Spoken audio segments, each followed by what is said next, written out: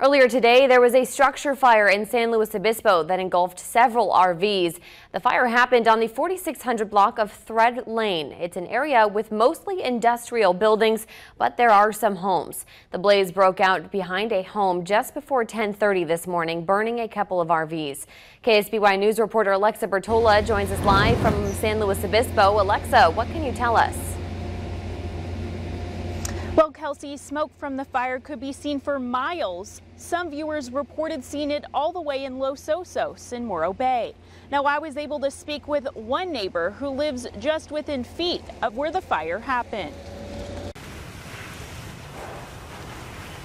Take a look at this cell phone video of the flames just moments after the fire ignited. I just heard the dogs barking and I looked out my back door and I just saw smoke coming from the back of the house. Sherry Kaba lives just 2 houses away from where the blaze started in this backyard. It was just frightening, scary. Kaba called 911. She says the flame shot up about 25 feet in the air. I got on scene, found a single wide RV type trailer fully involved, extending into other RVs around it. CAL FIRE says at least 2 RVs were burned along with a bunch of stuff on the property. The heat was so warm, it was intense. I guess there was just anxiety, a rush of knowing, do we need to move? Do we need to start moving our stuff out? Before fire crews arrived, she and her family started hosing down their roof. And the wind was moving in this direction. I didn't want to take a chance of it jumping. And I thought, what is the first thing that we can do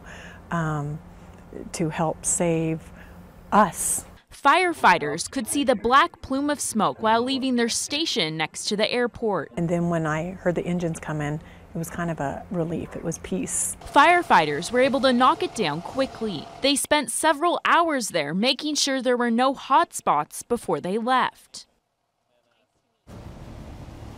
And the good news is the fire did not spread to any nearby homes or businesses. Now, CAL FIRE says no one was in the RVs when the fire started. For now, live and local in San Luis Obispo, Alexa Bertola, KSBY News. All right, thanks, Alexa. And the cause of the fire is under investigation.